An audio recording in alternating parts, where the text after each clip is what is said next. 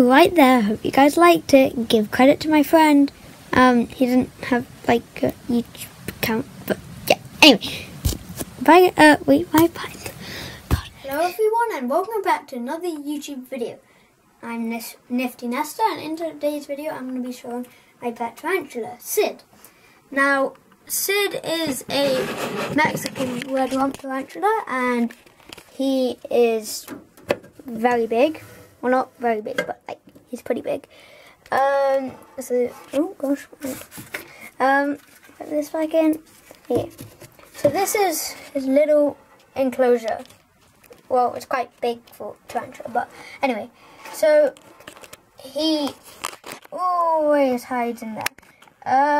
When he was smaller, he had a coconut, a little like carved out coconut, which he liked. And here I've kept the humidity high. It's 85, and the temperature in Celsius it is 19, and in Fahrenheit it is 61 degrees Fahrenheit.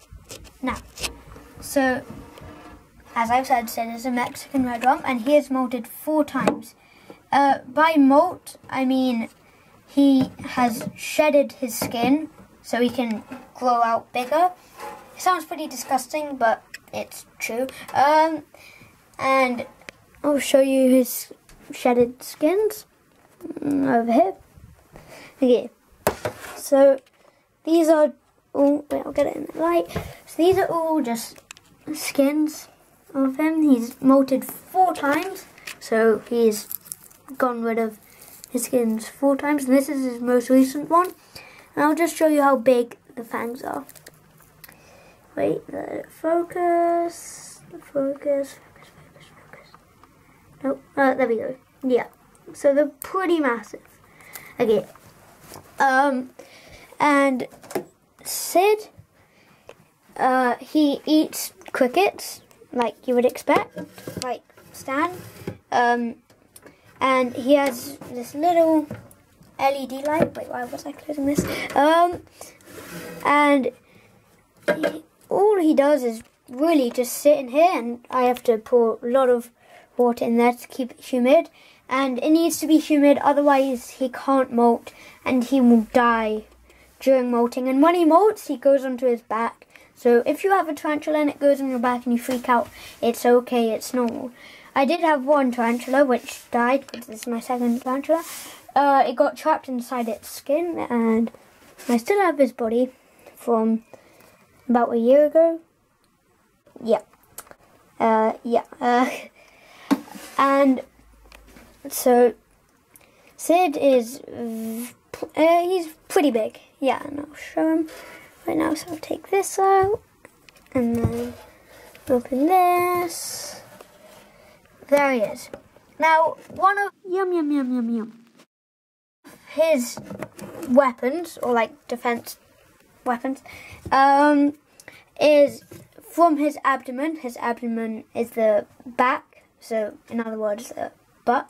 And so from his abdomen, he can shoot the hairs out, which if it hits you in the eyes, you're probably going to be blind.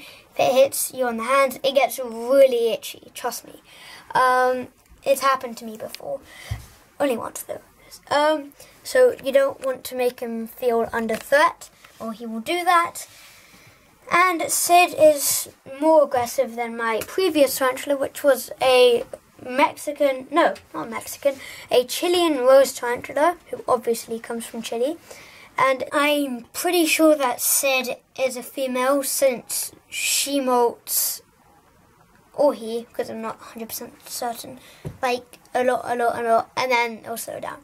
The difference between males and females is females will molt tons and tons and tons, and then they'll slowly slow down.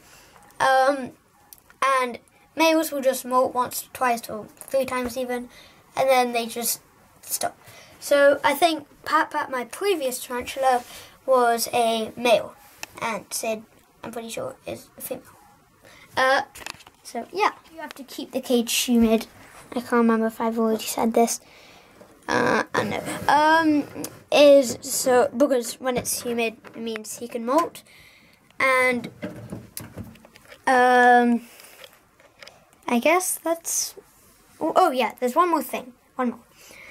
If your tarantula loses a leg during his molt, like Pat did once, then don't worry, because the legs will always grow back, and they have 8 legs. Some people will say they have like 10, because the front parts are called the, I think it's palps, something like that. Anyway, you can research it.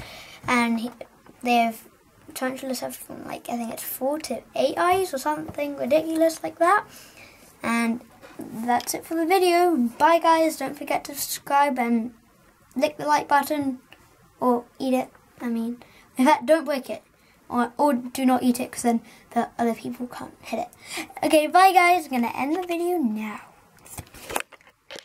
Here is a little video of Sid eating a cricket. I put it in slow motion so you guys can see.